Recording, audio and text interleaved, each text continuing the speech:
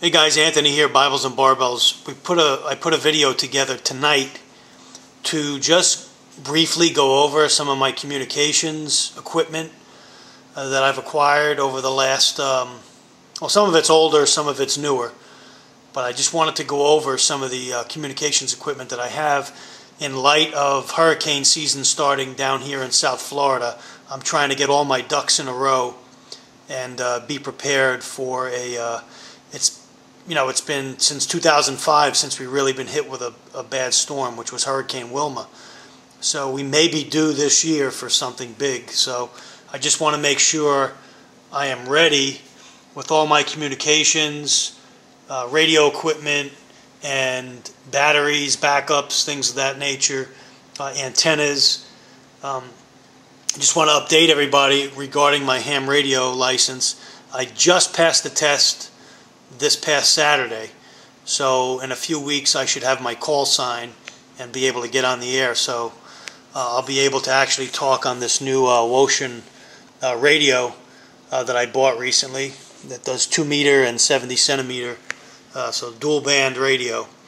So just starting from the beginning here, and I want to put this out to the YouTube community. These Faraday cages, I guess they're calling them, are the galvanized trash cans that I see a lot of preppers talking about, saying to store your equipment in case of an EMP. I just want to put it out there to my subscribers and those that watch my videos. Is this something that is in fact useful to me? So this is a 6-gallon can that I bought with a lid. As you can see, it's galvanized, and I have some equipment that I'm storing in it. So I just want to put that out there to see if this is in fact the can to get, or I need to get a heavier gauge or a different type or different brand. So that's one of the things I wanted to put out there tonight.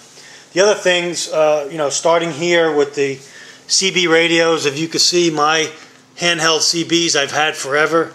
I'm in the process of upgrading, but these two GE CBs that I have do work. I don't have a large roof-mounted antenna. I'm going to purchase that when I buy the new handheld unit that I'm looking at now. But these do work. I do have a car adapter for them.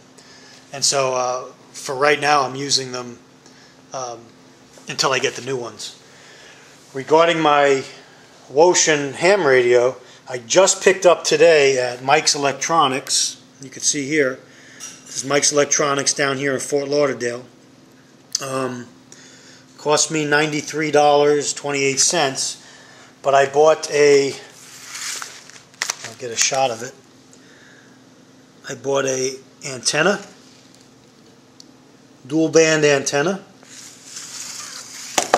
I picked that up today. I bought a 5-inch magnet with a rubber boot to mount it outside my vehicle, which is right here, and it comes with the 17 feet of cable. And then I bought the necessary adapter to go from the mag mount. This goes to the mag mount, and this would go into my actual radio where the radio antenna is. And that way, when I'm mobile, I'll be able to pick up signals better than I am now, because having the Woshin handheld in the car with just the factory antenna really cuts down on what you're able to pick up. And so I'm going to have that hooked up tomorrow morning. With the Woshin radio, that's my ham radio. That came with the charging cradle, which is here. I bought there's an extra battery pack that's used for inside the car, which these two items hook together, and then you plug this into the lighter adapter, and you can power the radio while you're driving. Then this is the software cable to hook up to the computer to download and sync up your radio with the software. One of the things I've done with my equipment is using this little Dymo printing label maker that I had.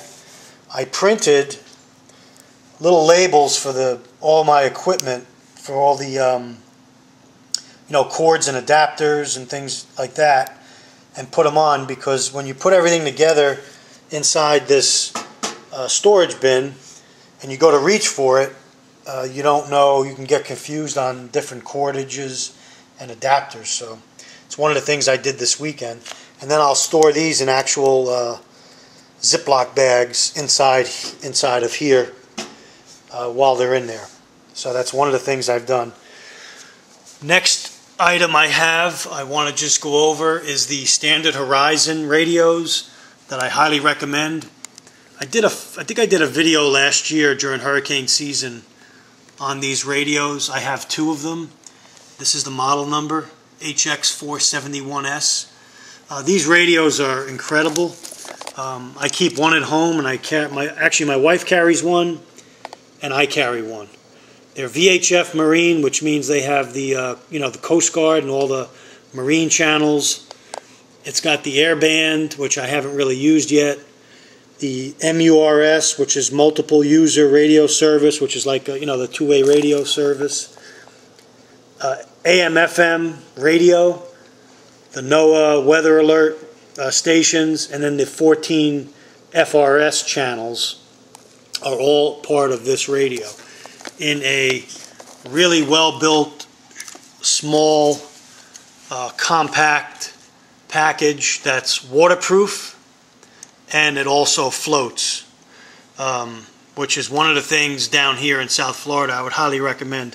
If you're going to have a radio and it's not waterproof or it doesn't float, and you find yourself in an evacuation type scenario, and you're on a boat or on a lake or in the ocean, you're going to really have to think twice and pay the extra money on getting something that's waterproof.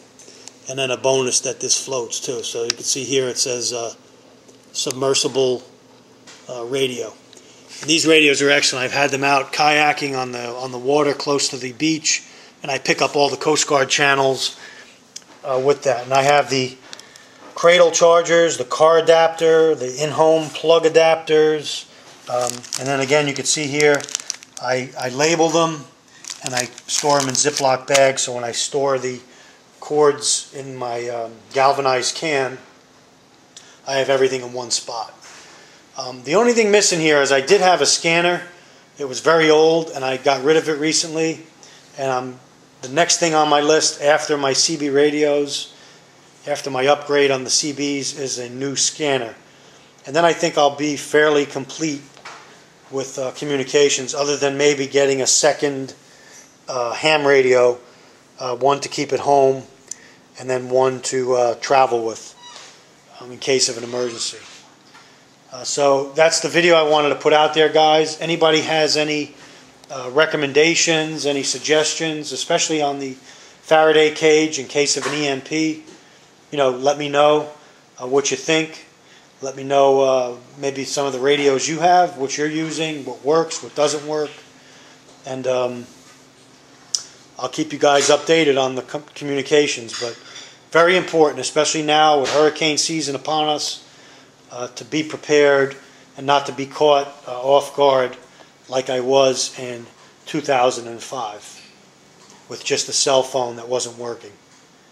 So, it's Anthony, Bibles and Barbells, signing off.